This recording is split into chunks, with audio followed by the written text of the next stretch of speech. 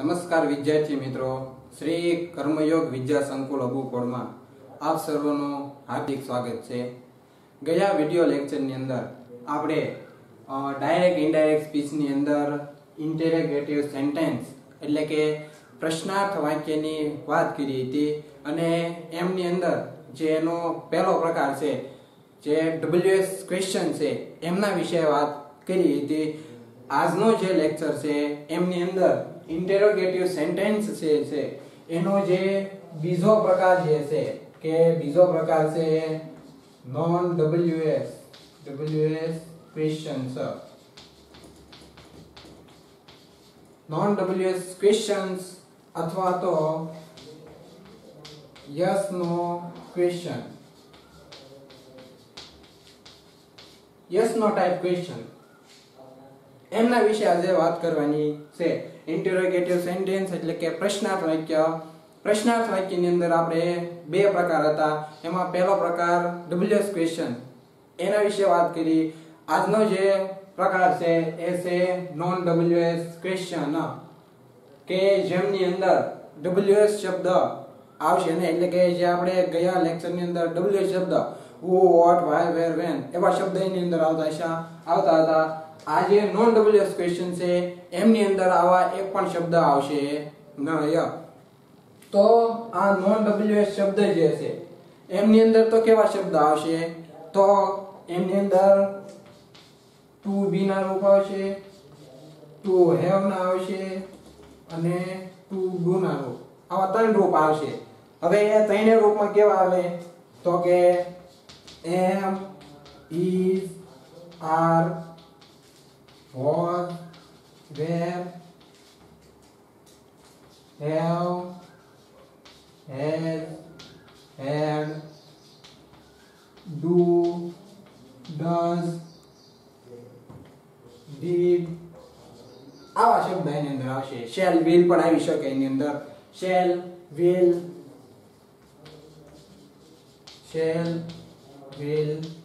અને છેલ્લે મોડલ્સ એટલે કે મોડલ્સ ની અંદર તો કે can, could, may, might, should, would, must આવા શબ્દ મોડલ ની અંદર આવશે।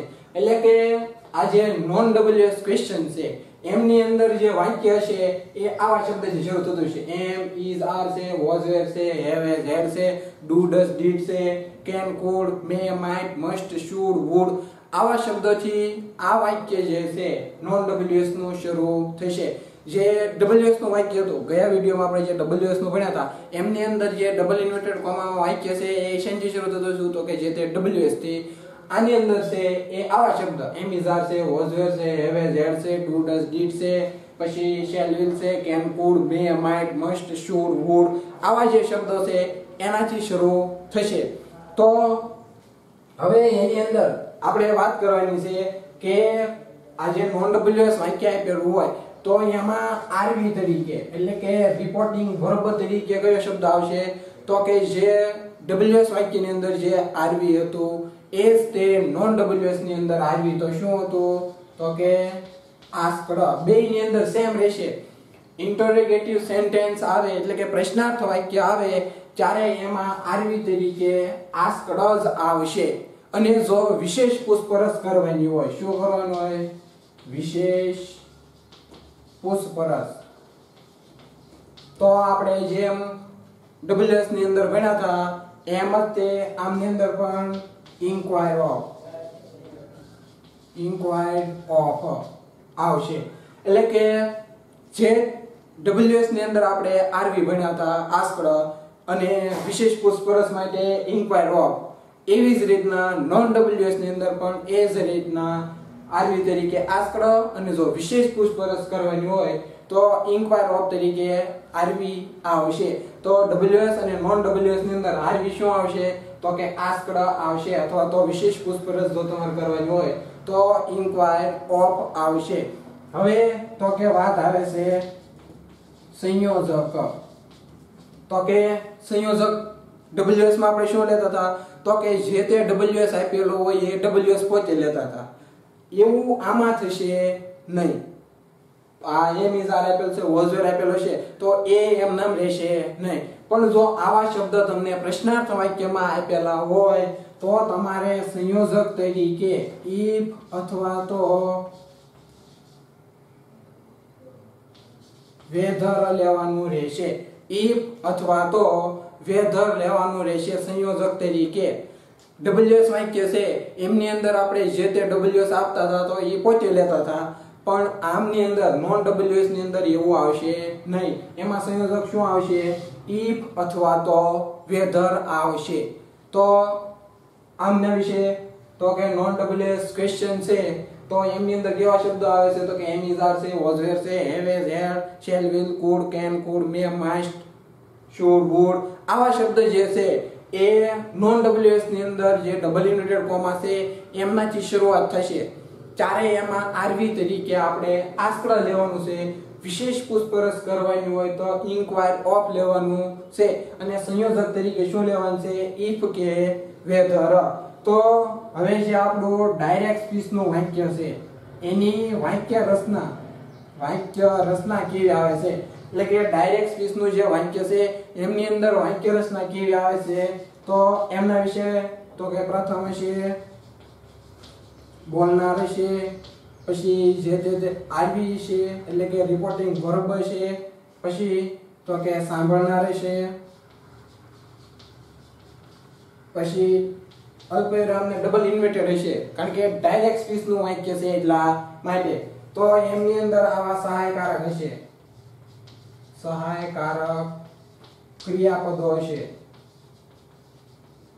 કે જેમની અંદર એમ ઇઝ આર છે, વોઝ વેર છે, હેવ હેઝ હેડ છે, can, food, May, might, must, should, wood. આવા શબ્દો છે એ સહાયકારક ની અંદર થી શરૂઆત થશે એટલે કે ડબલ ઇન્વર્ટેડ કોમા હશે તો એમાં આવા જે શબ્દ છે એ આવા શબ્દોની શરૂઆત થશે. પછી તો કે એમના પછી છે કર્તા હશે, પછી ક્રિયાપદ હશે, પછી અન્ય શબ્દ હશે, અને પ્રશ્નાર્થ વાક્ય છે એટલે પ્રશ્નાર્થની નિશાની પણ હશે અને ડબલ ઇન્વર્ટેડ હશે. એટલે કે આવું આપણું એક વાક્ય હશે એટલે કે બોલનાર હશે, પછી આરવી છે, સાંભળનાર હશે, પછી તો કે અલ્પવિરામ ને ડબલ ઇન્વર્ટેડ કોમાનું ચિહ્ન હશે, પછી તો કે સહાયકારકો એટલે કે એમ ઇઝ આર છે, વોઝ વેર છે, have has head, can, food, May, might, must, should, wood એવા શબ્દ છે. પછી કર્તા આપેલા છે, એમના પછી ક્રિયાપદ આપેલો છે, પછી અન્ય શબ્દમાં જે કાળસૂચક શબ્દ છે એ આપેલા હોય અને છેડે પ્રશ્નાર્થની નિશાની આપેલી હોય છે, અને એવી રીતના ડબલ ઇન્વર્ટેડ છે એ પૂર્ણ થઈ ગયેલું હોય છે. તો હવે એનું આપણે ઉદાહરણ લખવાનું છે. તો આ મુજબનું ઉદાહરણ શું આવશે? તો કે Amit said to Anuradha, Anuradha is your mother ill, અને પ્રશ્નાર્થની નિશાની. Amit said to Anuradha is your mother ill, શું તારી માતા બીમાર છે? એટલે કે તમારે આ જે નોન ws ક્વેશ્ચન આપેલો છે એમની અંદર હાવ એટલે સાવ ટૂંકા શબ્દની અંદર જવાબ યસ નો ટાઈપમાં જવાબ તમે આપી શકો. શું તારી માતા બીમાર છે? તો આ જે જવાબ આપ્યો હોય અમિતે તો અનુરાધા શું આવશે? હા. એટલે કે ટૂંકમાં જે યસ માં અથવા તો નો માં જેને જવાબ આપવાનો હોય એવા જે વાક્ય છે કે જેને નોન ws કહેવામાં આવે છે. તો આવું વાક્ય છે કે Amit said to Anuradha is your mother ill, અને છેડે પ્રશ્નાર્થની નિશાની. તો આમનું ઇનડાયરેક્ટ સ્પીચ ની અંદર ફેરવવાનું હોય તો એમની વાક્ય રચના શું આવશે? તો કે જે તે બોલનાર કરતા, પછી તો કે is your mother ill છે એટલે ઇનડાયરેક્ટ માં આરવી તરીકે શું આવશે? તો કે asked, પછી સાંભળનાર કરતા, પછી સંયોજક તરીકે મેં શું કીધું છે? if કે whether. તો અહીં શું લખવાનું? if અથવા તો whether. સંયોજક આવી ગયું. હવે તો કે જે કર્તા, તો કે આપણા કર્તા, પછી સહાયકારક ક્રિયાપદ, પછી તો કે આપણું જે મૂળ ક્રિયાપદ હોય એ ક્રિયાપદ, અને જે વાક્ય મુજબ ફેરફાર થાય છે એવા અન્ય શબ્દ, અને છેડે પૂર્ણ વિરામ રહેશે. તો આવી રીતના જે આપણું ઇનડાયરેક્ટ સ્પીચ નું વાક્ય છે એ આવું કાંઈ છે કે પેલા બોલનાર કરતા છે, પછી આરવી તરીકે આસ્કડ છે, સાંભળનાર કરતા છે, સંયોજક તરીકે ઇફ કે વેધર છે, પછી આપણા કર્તા, સહાયકારક ક્રિયાપદ, પછી મૂળ ક્રિયાપદ અને અન્ય શબ્દ હશે ને છેડે પૂર્ણ વિરામ.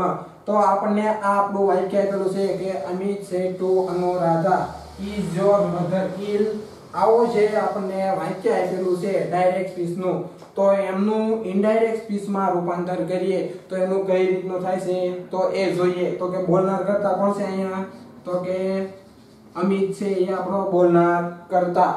પછી તો કે ડબલ ઇન્વર્ટેડ નું વાક્ય જોવાનું, કેવું વાક્ય છે તો કે is your mother ill, અને છેડે પ્રશ્નાર્થ છે. જો તો પ્રશ્નાર્થની નિશાની છે એટલે આપણને ખબર પડી ગઈ કે ઇન્ટરોગેટિવ સેન્ટેન્સ છે. પણ એમની અંદર બે વાક્ય આવે છે, એક તો WS આવે છે અને બીજું નોન WS. તો આપેલું વાક્ય WS છે કે નોન WS, તો આપણે અહીંયા શબ્દ જોઈએ તો કે is આપેલો છે, તો કેવું વાક્ય છે તો કે નોન WS છે. કેવું વાક્ય છે નોન WS. તો નોન WS માં આપણે સંયોજક શું લઈએ છીએ તો કે આસ્કડ. તો કે અમિત આસ્કડ કોને કહે છે તો કે સાંભળનાર કોણ છે તો કે ટુ અનુરાધા. અનુરાધા આ આપણા શું છે તો કે સાંભળનાર છે. હવે આપણને ખબર પડી ગઈ કે નોન WS નું પ્રશ્નાર્થ વાક્ય છે, તો એમાં સંયોજક તરીકે શું લઈએ છે, કાં તો if લઈએ અથવા તો whether. તો આપણને સરળ શું પડે છે તો કે if. તો આપણે લખશું if. if ની જગ્યાએ તમે whether પણ લખી શકો છો, પણ આપણે સરળ બહુ પડે તો if જ લખશું આપણે, અથવા તમે whether પણ લખી શકો, પણ આપણે અહીંયા if લખશું. તો સંયોજક સુધી વાત આવી ગઈ કે whether. હવે તો કે અહીંયા is your mother ill. મેં તમને આગળના વિડિયો જે આપણો WS નું વાક્ય હતું તો મેં તમને કીધું કે ક્રોસમાં ફેરફાર થશે. આપણું જે ઇન્વર્ટેડ કોમામાં જે વાક્ય આપેલું હોય એમાં પહેલા સહાયકારક આપેલો છે અને પછી કર્તા આપેલો છે. તો આપણે એનું ઇનડાયરેક્ટ માં ફેરવ્યું તો પહેલા શું થઈ જશે તો કે આપણો કર્તા પહેલા અને સહાયકારક પછી, એવું થઈ જાય ને. તો કે હા, તો આપણું જે is your mother ill, તો એમાં આપણો કર્તા શું છે, શું તારી માતા બીમાર છે, આવો પ્રશ્ન છે. તો એમાં આપણો કર્તા શું છે તો કે your mother જે છે એ આપણું શું છે કર્તા છે. your mother આખું ભેગું એ આપણો કર્તા છે. તો આ your છે એ કેટલામો પુરુષ તો કે બીજો પુરુષ, એટલે કે SON. બીજો પુરુષ યોર છે, બીજો પુરુષ છે, તો એનો ફેરફાર ઓબ્જેક્ટ મુજબ. તો ઓબ્જેક્ટ તરીકે અનુરાધા છે, બરાબર ને, સાંભળનાર કરતા અનુરાધા. તો અહીંયા યોર આપેલું છે એટલે કે યુ યોર. તો અનુરાધા એટલે કે she છું, તો કે યુ યોર. તો અહીંયા she નું શું થઈ જશે તો કે she her. તો અહીંયા if પછી આવશે શું આવશે યોર નું થઈ જશે તો કે her. મધર નું mother. if her mother. હવે વાત આવી છે is. તો is નું શું થઈ જશે તો કે am is are આપેલો તો શું થઈ જશે તો કે was. તો મધર સાથે શું આવશે તો કે was, અને ill નું ill. આવી રીતનું આખું વાક્ય બનશે કે Amit asked to Anuradha if her mother was ill. તો આવી રીતનું આપણું ઇન્ટરોગેટિવ સેન્ટેન્સ છે એનું બીજું વાક્ય કે જેને નોન WS અથવા તો યસ નો ટાઈપ ક્વેશ્ચન છે એને કહેવામાં આવે છે. તો એમની અંદર આરવી તરીકે આસ્કડ વિશેષ પૂછપરછ હોય તો ઇન્ક્વાયર ઓફ લેવાનું, અને સંયોજક તરીકે if કે whether લેવાનું રહેશે. અને આવી રીતનું વાક્ય હશે. બે વાક્ય જે WS છે અને નોન WS છે એમની અંદર ફેર શું છે તો કે સંયોજકમાં WS માં શું આવતું હતું તો કે જે તે WS પોતે આવતું હતું, પણ આ નોન WS છે તો એમની અંદર સંયોજક શું આવે છે તો કે if કે whether. તો આના જે આગળના ઉદાહરણ છે તો એમના વિશે હવે વાત કરવાની છે. તો જો તો આવી રીતના આપણને વાક્ય આપેલા છે તો વાક્ય છે the grandfather said to the boys, have I told you this story? ને છેલ્લે પ્રશ્નાર્થની નિશાની. રોનક said, Papa, may I see your pen? અને ત્રીજું the doctor said to me, are you sick? આવી રીતના ત્રણ આપણને વાક્ય આપ્યા છે. વાક્યની ઓળખ તો કે પ્રશ્નાર્થની નિશાની આપેલી છે એટલે આપણને ખબર પડી ગઈ કે ઇન્ટેરોગેટિવ સેન્ટેન્સ છે. તો એમની અંદર બે પ્રકાર WS અને નોન WS. તો WS છે કે નોન WS તો કે આપણે જોવાનું કે ડબલ ઇન્વર્ટેડ કોમા છે એમની અંદર શાનાથી શરૂઆત થાય તો કે હેવ થી શરૂઆત થાય છે. અહીંયા મે થી થાય છે ને આર થી થાય છે એટલે કેવું વાક્ય છે તો કે નોન WS વાક્ય છે. નોન WS માં આરવી તરીકે આસ્કડ અને સંયોજક તરીકે ઇફ કે વેધર. તો આ વાક્ય આપણે બનાવીએ તો બોલનાર કોણ છે તો કે ધ ગ્રાન્ડફાધર. ધ ગ્રાન્ડફાધર પ્રશ્નાર્થ વાક્ય છે અને નોન WS છે એટલે સંયોજક તરીકે આસ્કડ. પછી કોને કહે છે તો કે to the boys. To the boys એટલે કે છોકરાઓને કહે છે. જો બોયઝ બહુવચનની અંદર છે એટલે બોયઝ. હવે તો કે સંયોજક તરીકે ઇફ અથવા તો વેધર બેમાંથી ગમે એક લખવાનું ઇફ કાં તો વેધર. હવે તો કે જે મુજબ ફેરફાર થાય છે એ મુજબ આપણે જેમ WS ની અંદર ફેરફાર કર્યો હતો કે પ્રશ્નાર્થ વાક્ય હોય એટલે પેલું સહાયકારક હોય પછી કરતા હોય એનું ફેરફાર તો કે પહેલા કરતા ને પછી સહાયકારક. એવું જ રીતના આ નોન WS ની અંદર પણ તો કે આઈ છે એ આપણો પ્રથમ પુરુષ છે ને. પ્રથમ પુરુષ તો કે પહેલો પુરુષ છે SON મુજબ ફેરફાર તો કે ગ્રાન્ડફાધર. તો ગ્રાન્ડફાધર માટે હી. હવે હેવ કે હેઝ આપેલું હોય એટલે એનું ઇનડાયરેક્ટ માં તો કે હેડ. હેઝ નું હેડ. ટોલ્ડ નું ટોલ્ડ એટલે કે ક્રિયાપદ નું ટોલ્ડ. યુ તો કે યુ અહીંયા કરતા છે કે કર્મ તો એ જોવાનું તો કે ટોલ્ડ છે એની પછી એટલે કે ક્રિયાપદ પછી આપેલું છે એટલે શું છે કર્મ. તો કે કર્મ છે એટલે કે યુ કર્મ છો તો કે યુ એ બીજો પુરુષ અને બીજા પુરુષનો ફેરફાર છે એ સાંભળનાર કરતા. તો કે અહીંયા સાંભળનાર કોણ છે ધ બોયઝ એટલે કે છોકરાઓ છે. એની આપણે વિભક્તિ લખવી હોય તો ધ્યેય થાય કારણ કે બહુવચન છે એટલા માટે.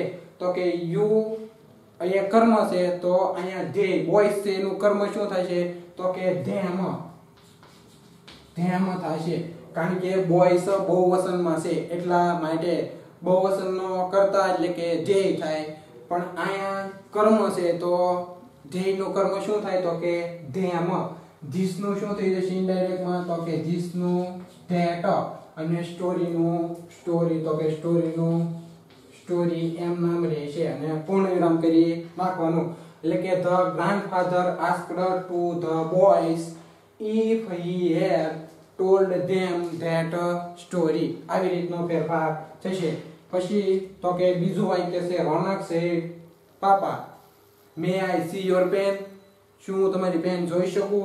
આવી રીતનો રોનક છે એના પપ્પાને કહે છે. તો એ મુજબનું તો કે રોનક પછી આસ્કડ કારણ કે પ્રશ્નાર્થ વાક્ય છે અને નોન WS એટલે આરવી તરીકે આસ્કડ કોને કહે છે તો કે પપ્પા તો પાપાને કહે છે.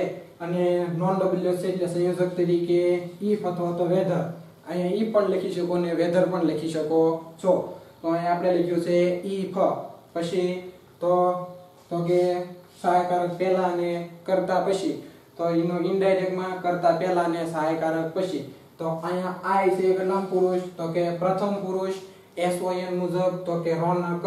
તો કે અહીં શું આવશે હી આવશે. મેનું શું થઈ જશે તો કે માઇટ કારણ કે આપણે સહાયકારકનો જે કોઠો જોયો હતો એમાં મેનું માઇટ થઈ જતું હતું એટલે અહીંયા શું લખ્યું માઇટ. સી નું શું થઈ જશે સી. હવે આવો છે યોર એટલે બીજો પુરુષ અને પાપા મુજબ ફેરફાર કારણ કે સાંભળનાર મુજબ ફેરફાર થાય. તો આ પાપા માટે આપણે હી લખીએ છીએ અને અહીંયા યુ યોર. તો અહીંયા શું આવશે હી હિમ હીઝ. તો અહીં શું લખશું આપણે હીઝ અને પેનનું પેન અને છેલ્લે પૂર્ણ વિરામ. એટલે કે રોનક asked papa if he might see his pen.